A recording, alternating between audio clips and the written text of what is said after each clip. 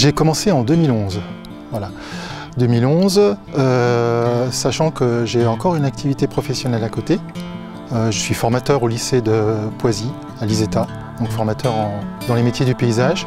Et donc j'ai créé cette deuxième activité par passion pour tout ce qui est nature et tout ce qui est aussi cuisine et gourmandise, on va dire.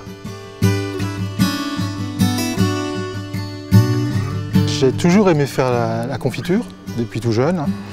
Et puis aller en montagne, ramasser des fruits. Et puis l'idée c'était de faire découvrir le vrai goût des confitures.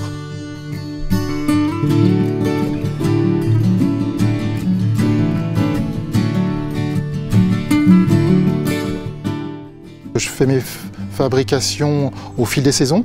Donc je commence avec les agrumes. Donc ça va être aussi bien de l'orange, tous les types d'oranges, les citrons, les clémentines, etc. Les abricots, les fruits du sud, les pêches, les petits fruits, cassis, groseilles, voilà. Et je termine en général avec le cynorrhodon, c'est le fruit de l'églantier, au mois de novembre ou décembre.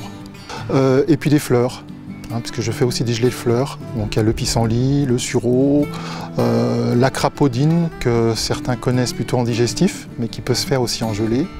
Et puis d'autres fleurs également de montagne.